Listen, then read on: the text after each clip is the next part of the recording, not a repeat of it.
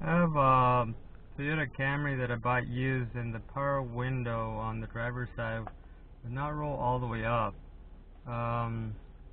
There's a way to reset the power windows. So let me show. So you hold the power button down for 4 seconds. Then you hold it for 4 seconds going up. And then you repeat the procedure on all 4 windows. So down 4 seconds, then up 4 seconds. Let's see. There, I can reach from right here. Down 4 seconds, up 4 seconds. And this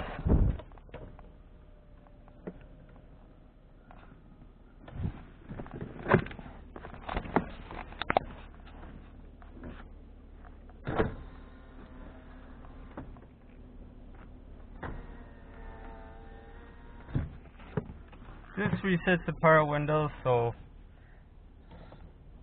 now you should have full function again. So if you look, the auto works, and the auto works going up as well.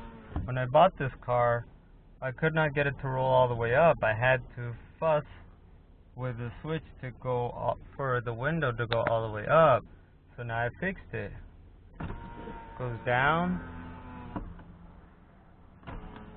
and goes up.